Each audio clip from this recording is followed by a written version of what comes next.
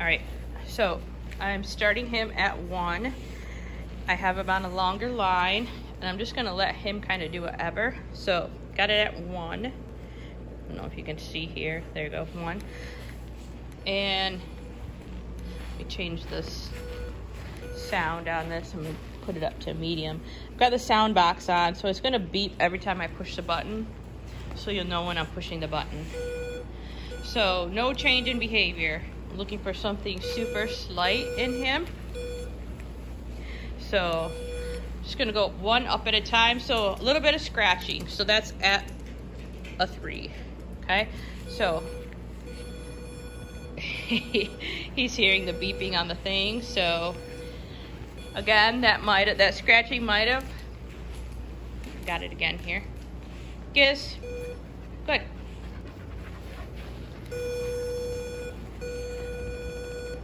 So he's more interested in the box than me, so I'm gonna go up to 4. He's more interested in shebang. I'm just gonna pull him off of that.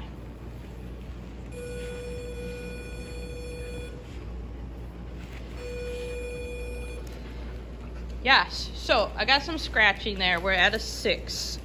Okay, so what I do at that point is I'm gonna grab some food here.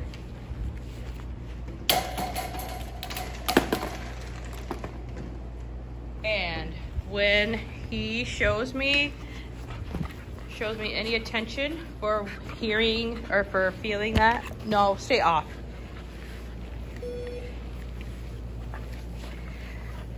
And he's paying attention to the food, so I'm just gonna wait till he's paying attention to something else.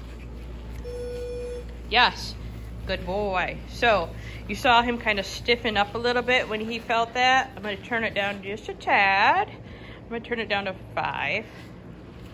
So I'm gonna let him wander around again, get his mind off of me having the food. Yes, so both his ears went back. I'm gonna turn it down to a 4. So most people think that when you're doing this, you want a drastic reaction. I want the dog to look like nothing happened other than their ears magically all of a sudden work and they listen to you on the first time without you having to yell at them. So wait for him to get distracted in something again.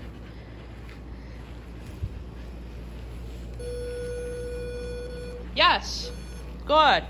So he started to turn towards me. You saw he froze up and then he's like, oh, I felt that feeling. When that feeling happens, I get a cookie. I'm gonna turn towards her. So, and you didn't see a very drastic ears whip back or anything like that. Just a slight stiffen up. Turns, yes, good boy.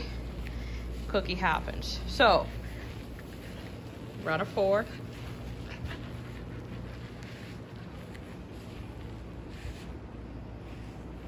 Again, I'm not giving him any commands at all. Yes, I want him, when he feels that little tingle, that little mosquito, I want him to realize, something's gonna happen. Right now, that something for him is he gets a cookie. Further on down the line, that something is he's gonna hear something that is important to him. And he needs to listen. Otherwise, if he chooses to not listen, that mosquito's gonna turn into a little bit bigger of a buzzer.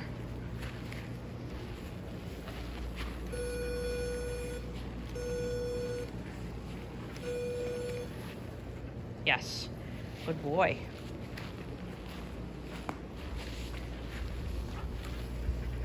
So I'm gonna wait for him to get distracted again.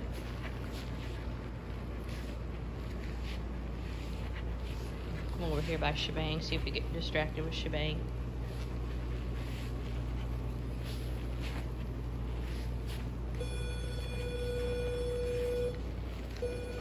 Yes, and I'm holding that until he lifted his head up and sort of gave me some contact rather than just sniff the floor and stop. Ideally, if I don't have food in my hand, this is what I want when he feels that little tingle on his neck. And remember, this is level 4 out of 100 levels. I don't feel, with the contact points he's got on, which is the short hair comfort pad, I don't feel this on myself until mid-20s.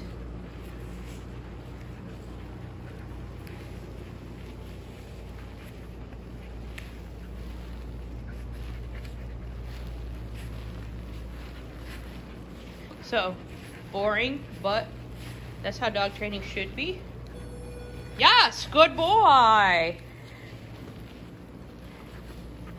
Because you want the dogs learning. It shouldn't be a high, crazy thing going on where you're wrestling dogs, anything like that, because they're not learning. Kids can't learn in a classroom where it's like a circus. So, slow and easy wins the race. I want him to learn what that means. I want him to not be afraid of it. I want him to not think of it as punishment.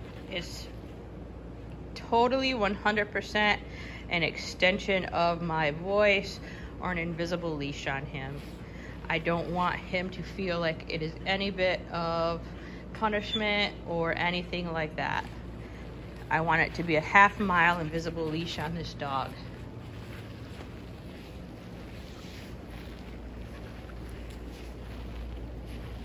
And already he's starting to, so I'm gonna drop that leash. He's already just starting to follow me around. Yes, because I have food, but also he's leaving the dogs, which he is a social butterfly. And also I don't have very high value treats. I have Charlie Bears. So, yes, good boy. But also, I want to use treats in the beginning because I want everything with this collar to be a fun and good experience. Yes, for the dogs. So right there, he started going ahead. I hit the button at a level 4. He stopped, turned right towards me. Again, you didn't hear me call him. You didn't see me pull the leash. That was 100% him realizing, oh, I feel that. I know what I'm supposed to do. And already he's paying me more attention. He's paying attention to my body when I walk, when I turn. Yes, he got a little distracted by the beep. That's totally fine.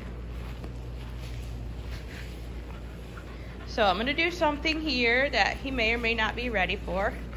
I'm just going to say SIT and hold the button until his butt hits the ground. I'm not gonna do a lure, nothing, just the verbal SIT, hold the button down, apply pressure. Basically, it's like applying a pressure with a leash. Sit, sit. Okay, and that's fine. He doesn't know, he might know what sit means with a lure. He might know what sit means with leash pressure, but he doesn't know what it means when I put pressure with the collar. That's totally fine. So what I'm gonna do is I'm gonna use the cookie lure with sit, sit, sit. Here's Cookie. Here's Cookie. Sit. Okay, and again, that's fine. This is totally new to him. I'm gonna use my leash as help. Sit. Sit. Sit. Yes, good boy. Good boy. So, break. Good boy. He might have known sit. I don't know. Every dog that I start with, I pretend that they don't know anything because I want to start from square one with the dog and the e-collar, because when you add the e-collar, it's another layer. They don't automatically understand what that means. So it's my job to teach them. Just like if I was teaching you a foreign language and I wanted you to do something, on day one, I wouldn't give you all that instruction in that foreign language and then get angry at you because you had no idea what I was telling you, because that's not fair. So same thing with the dog. I'm teaching him a foreign language right now. I want to make everything that he's learning fun. I want to make him successful, and I want it to be as easy and efficient as possible for him, so he doesn't get frustrated and I don't get frustrated, because dog training should be fun. Learning for the dog should be fun. So again, when you put the e-collar on them, make sure that you're helping them with leash pressure, treats, body language, voice, everything. Yes, good sit, my man. So I don't have food. I'm out of food right now. I'm just going to ask him to COME. I'm going to back up. I'm going to push the button. As soon as he comes towards me, I'm going to let my finger off that button. Giz, come. Yes, good boy. Super. Good job, Giz Giz. Good.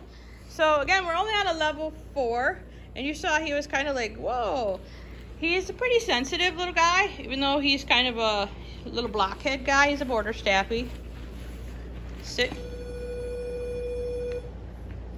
Sit. Yeah, good job, Gizzy. Good sit. Giz, come. Yes. So I turned it down to 3, and that was a much less. What was I supposed to do when I felt that little tingle? So, level 3 out of 100 for a guy like this is amazing. So I'm very happy with that. So that's it for his session right now. That's a lot of information that he just got in this 12 minutes. So I break it down to short, fun, sweet little sessions for him.